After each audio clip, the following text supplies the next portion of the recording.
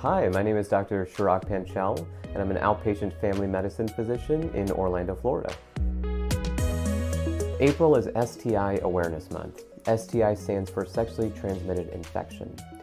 Now, STIs tend to hit young people the hardest, and every year there are over 1 million new cases of sexually transmitted infections, most of which are asymptomatic. As I mentioned before, STIs can be asymptomatic, which is why it's important to get screened.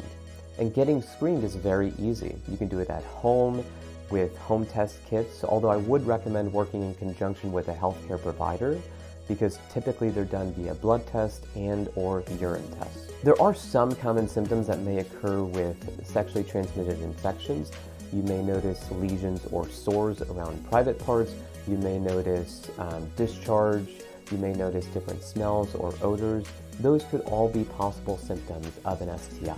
The way that you pick up STIs is through any unprotected sexual interactions. And so it's important to get screened after every time you have a new partner, for example, or any new unprotected sexual encounter. In 2022, the rate of STIs per 100,000 people was around 1,300.